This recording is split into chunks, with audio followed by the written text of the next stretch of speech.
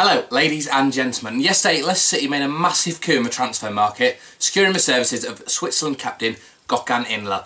What does that mean for the club and what does it mean for us moving forward? I'm going to talk about it in this video. So yeah, as I just said, Leicester made a really massive transfer yesterday. Gokhan Inler, Switzerland captain, really established midfielder in Europe, touted by a lot of big teams, decided to join the Blue Army.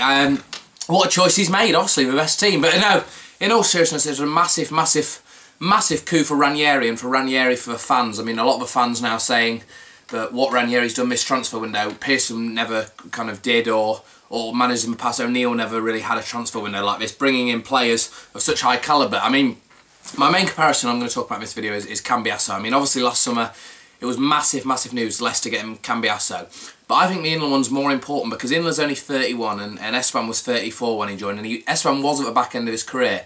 But Inler really now is in a good stage of his career still. Yes, he might be a bit past his peak, but not by any stretch past his peak. I mean, he's almost Ronaldo, so... And I don't think anyone would say Ronaldo's past his peak. So yeah, Inler is a player who is a massive signing for us. What does he bring, man? What does he bring to this team that we've got? He's that kind of defensive midfielder who'll sit in front of the defence, but also he can score goals. I mean, I know a lot of people have talked about his long-range shooting and his long-range passing, and that is important. His distribution is very good out to the wingers, and I'm sure Mahrez and Vardy and Okazaki and those channels will love the service he gives. But like I said, he can sit deep and he can win the ball, a bit like N'Golo Kante. I mean, speaking of Kante, I met him actually in town. I'll put a picture up on the screen for you now. I met him in Leicester and I had a kind of 10-15 minute chat with him. His English wasn't so good yet, but I spoke kind of to him. I managed to piece together kind of a conversation with him. Obviously, I couldn't record it because he didn't really want to be recorded, but managed to have a chat with him. Asked him about what he thought about Inler signing, and he said he was very pleased to be at Leicester, and just seeing Inler join shows he's made the right choice in joining Leicester. He said that he's a player who, alongside him in the middle of the park, he hopes can solidify a team and drive us into the top half of the table. I mean, he was a lovely person, Kante. If you ever get a chance to meet him, man, it'll be a joy because he's a lovely person. I met Bellinawani as well on the same day. They were both together, the new signings. Both of them really lovely people. Bellinawani as well said he's very excited by Inler's signing. It's a massive transfer coup for the club. But yeah, those two seem very happy with it, and I'm sure a lot of the fans seem happy with it. Not just from our club, but a lot of the fans from other clubs seem jealous that we've got Inler. And that's always a good sign for me. I mean, I've seen Inler play quite a lot for Napoli, a real large amount in the Champions League, Europa League and in Serie A, and he is a massively talented player, not just for Napoli but for Switzerland as well. And that Napoli team, when they were at their peak with Hamsik, Lavezzi and Cavani and Higuain now coming in, and he's played with some real top class players, but when they were at that peak he was in that squad and he dominated the squad. He was a real driving force. He never gets other headlines like Hamsik did, for example, or Lavezzi or Cavani when they were there, but Inler is that massive solid player in the middle who keeps the team ticking over. The Xabi Alonso in essence. Doesn't get all the plaudits Ronaldo and Kroos and everyone around him does, but the team, if you ask them, they'll say he's the most important player, and I think Inler is that.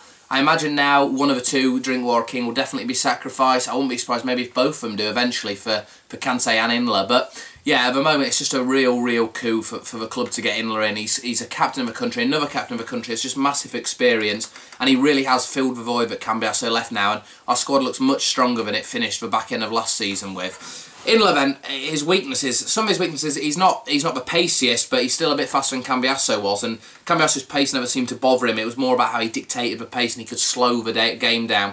And La Gazzetta dello Sport in Italy have said that's one of his strengths, is the way he can slow the pace of the game down and bring it to his pace, almost like Berbatov can as a striker. He can make the game the pace he wants it to by receiving the ball and spreading it. I remember a few years ago him playing against Chelsea in Naples, and he looked really good. The famous game at Villas Boas got second. He was brilliant that night, and he's brilliant a lot of times you watch Napoli play. He just, like I said, he keeps the ball ticking over, and like I said, a lot of fans are jealous of us getting Inler, and hopefully they are jealous for right reasons. Hopefully he is the player, but we all hope he'll be. I mean, his long shots, people saying that his long goals could be massive for us here. Expect some crackers. Yes, he does score long shots, but don't expect him to bang loads in. I mean, Cambiasso wasn't known for goal scoring, and he got 5, was it, last season? So, you know, Inler coming in, it's not like he's going to just score screamers every week. Anything can happen. He could end up bagging 10, he could end up bagging 1 and being really influential in other ways. But I'm really, really excited about the signing. It just shows a bit of intent from the club that we really do want to move on to that next stage. To sign a player from, really, could have been playing Champions League, Europa League football, and he picked us instead, must show that we really are moving in the right direction. I mean, a few years ago, if you'd have told me when we were in the Championship we'd be signing Gokhan Inler in a few years, I'd have never believed you. But it's happened, and I do have to say, I know a lot of you in the video I put on actually about when we beat Sunderland, not when we beat Sunderland, sorry, when we beat West Ham, talking about Ranieri and that I was happy with Ranieri. A lot of you said you didn't like that I kind of dissed Pearson. I was never meant to diss Pearson. As a fan, I'll always appreciate Nigel and love Nigel for what he did for the club. But I think we all have to realise Ranieri now, what he has done is taken us to the next level, especially with signings, because Inler wouldn't have joined under Pearson necessarily. I know, obviously, you're all going to say, yes, Cambiasso joined under Pearson, and that is true. But I just get the impression I'm not sure Inler would have under Ranieri. And there were pictures circulating on Twitter of Ranieri taking Inler out in his first night for a meal. And it's just stuff like that I really appreciate from Ranieri, that kind of behind-the-scenes stuff.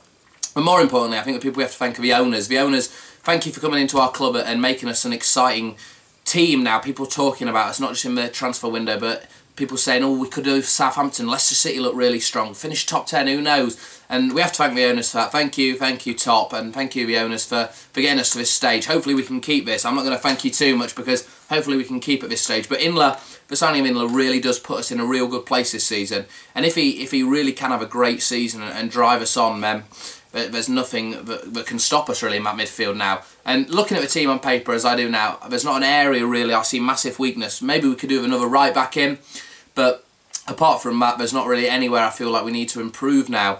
Possibly another centre half, but you know, I'm happy with Vasilevsky and Benelawani as backups to Hoof and Morgan. I think 4 good centre backs, and obviously Liam Moore as well. They're the young centre back. I don't really feel like we need anyone. Possibly a goalkeeper because Schwartz's not kind of the best for me, but apart from that, I'm happy with everyone. I mean, you look at Kramaric, hasn't even got a look in this season, so it's all exciting times. It's massively exciting times at the club, and it's exciting times for all you fans out there as well as me, a fan. I mean, it's just so exciting to have this opportunity to, I guess, drive on as a club and be the next driving force. Anyway, please like the video. Please watch my video tomorrow. It's going to be a preview of a Tottenham game on Saturday. I'm going to have someone in from a Tottenham fans forum talking about the game, which will be brilliant. And also subscribe to me for daily uploads every day. 160 subscribers we're on now. Let's get to 200, can we? I'll see you in the next one.